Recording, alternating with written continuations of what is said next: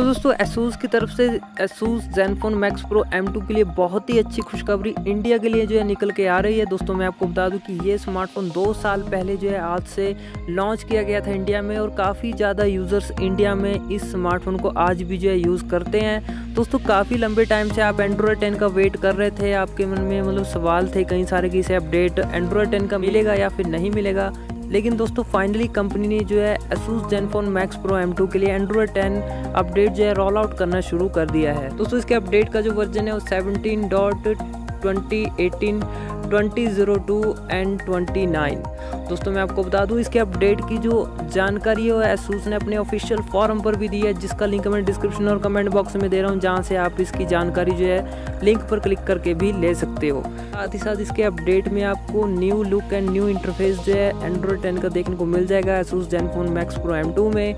इसके अलावा चेंजेस काफ़ी ज़्यादा इसमें किए गए हैं, जैसे कि फोटो एंड वीडियो के लिए प्रीव्यू इंटरफेस आपको इसमें देखने को मिलेगा, एक नया फीचर। और साथ ही साथ आपको जो है वीडियो की क्वालिटी के लिए आपको 2 नए ऑप्शन मिल जाते हैं, जो कि QVGA फॉर्मेट और साथ ही साथ CIF फॉर्मेट भी इसका सपोर्ट आपको इसमें देखने को मिल जाता है। इसके अलावा गूगल के सभी वो फीचर्स आपको मिलेंगे, जैसे कि इम्प्रूव्ड वर्जन डार्क मोड का, सिक्योरिटी कंट्रोल्स वगैरह, और साथ ही साथ न्यू नेविगेशन जेस्टर्स वगैरह, स्मार्ट रिप्लाई का फीचर। ये सभी फीचर आपको Android 10 के जो है Asus के Zenfone Max Pro M2 में इस अपडेट के बाद फाइनली जो है मिलना शुरू हो जाएंगे। दोस्तों मैं आपको बता दूं कि सभी यूज़र्स को ये अपडेट फ़िलहाल नहीं मिला है, पैचेस के रूप में कंपनी ने इस अपडेट को रोल आउट किया है। कुछ यूज़र्स को फ़िलहाल मिला होगा, जिन्हें मिला होगा वो सेटिंग में जाकर और अबाउट सेक्शन में जाकर इस अपडेट को चेक कर सकते हैं। अगर आपको ये अपडेट जो है रिसीव हो चुका है अपने स्मार्टफोन में, तो आप भी जो है इस अपडेट को अपने स्मार्टफोन में फटाफट से इंस्टॉल कर सकते हैं और इंजॉय कर सकते हैं अपने स्मार्टफोन में लेटेस्ट Android 10 को।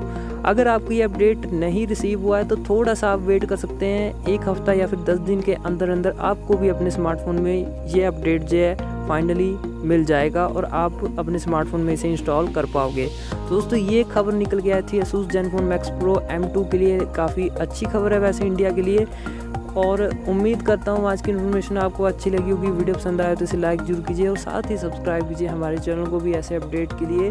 फिर मिलेंगे ऐसी इंटरेस्टिंग वीडियो के साथ, तब तक के लिए दोस्तों नमस्कार।